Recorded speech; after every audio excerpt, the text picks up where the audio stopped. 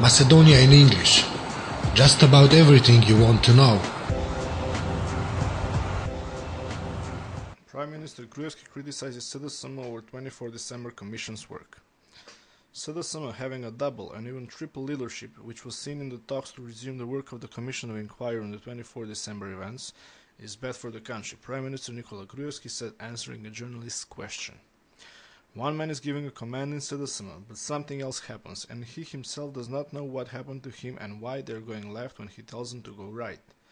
I'm sorry that that's the case, because we were not able to finalize some important matters that are important for the country and that the country might face consequences, he added.